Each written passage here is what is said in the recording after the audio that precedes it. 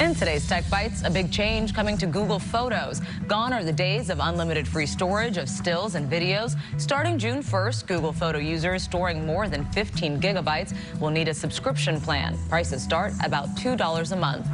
A new study found that using video conferencing tools like Zoom may help older people avoid dementia. Researchers found such services help preserve long-term memory, and seniors who use internet tools experience less memory loss than those who don't.